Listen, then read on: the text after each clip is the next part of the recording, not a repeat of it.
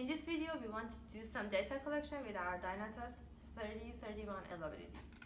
We have a PDA which is a Bluetooth enabled Android kind. The first step would be to pair the Bluetooth module on the LWD with our phone or the PDA. To do so, we need to press the button once to make the Bluetooth module visible. And we only need to do the pairing for the very first time. We need to go to the setting on our phone and pair the LWD. We need to look for the serial number on the Bluetooth module, which in this case it's written here 1443, and the password is a 4 digits below that, which in this case is 2756.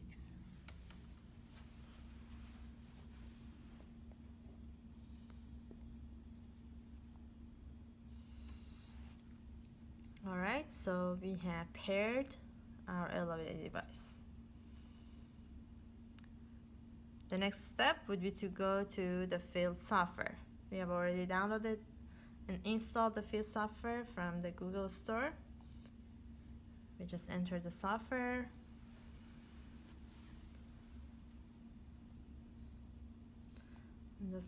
We have the option to log in or not now.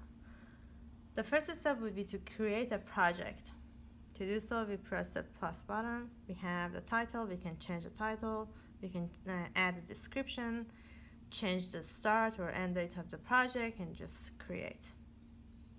Afterward, we enter the project and we can create a session.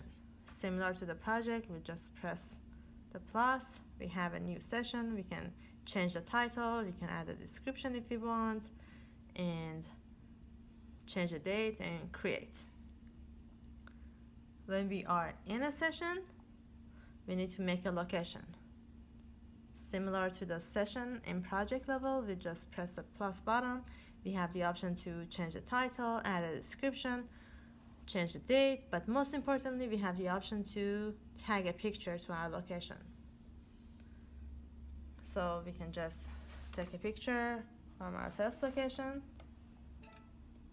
and tag it to our field software. We also have the GPS location. As you can see, we have the longitude and latitude. We can add the air temperature, surface temperature, material temperature, all the soil moisture content, and afterwards we'll just create a session.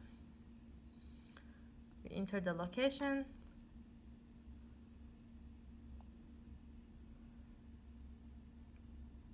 In the location menu, we have 4 tabs. The tab for the images, we can add extra images if we want, the drops, the settings, and the equipment. So right now, it doesn't know which equipment it's connected to, the status is disconnected, and it doesn't have any information in it. So we need to go back to the drop menu, scan for the equipment, and it's going to detect the LWD that we have already paired with our unit. So this is it. We'll just click on it and say connect. Connecting.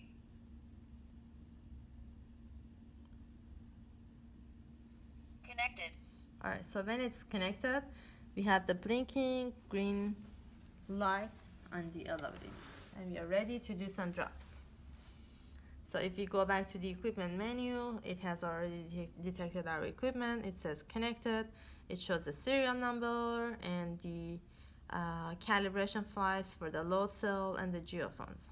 So if we want to have external geophones, we can easily add them, and we can collect the load and up to 3 surface deflections. Here in this setting, I only have the main geophone setup. So we go back to the drop menu. Alright, so here we are in the location tab and we are ready to do some drops.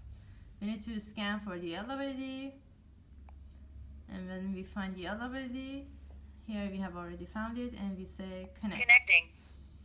So as soon as it connects to the LWD, we have Connected. a blinking green light, which is an indicator of our connection. So we are ready to do some drops in this location. Alright, so we do a drop. And we can see a graph with the applied force and the deflection, and a table that summarizes all that information. The force, the pressure, the duration of the pulse, our geophones, which has the offset, which for the center geophone it's obviously 0. If we have additional geophones, we'll have different offsets from the center of the plate. Then the measured deflection and the modulus. So if we want to go to another location, we just exit and then say location number 2. We can change the title if we want. Similarly, we can add a picture, and then we have the GPS location obviously, and we can add all the different temperatures and the soil moisture content and create. So now we are in a second location. We are already connected to the LWD, and it shows that it's connected, so we can just do another drop. So we have the applied force and the deflection and the summary table similarly. Thank you for watching this video.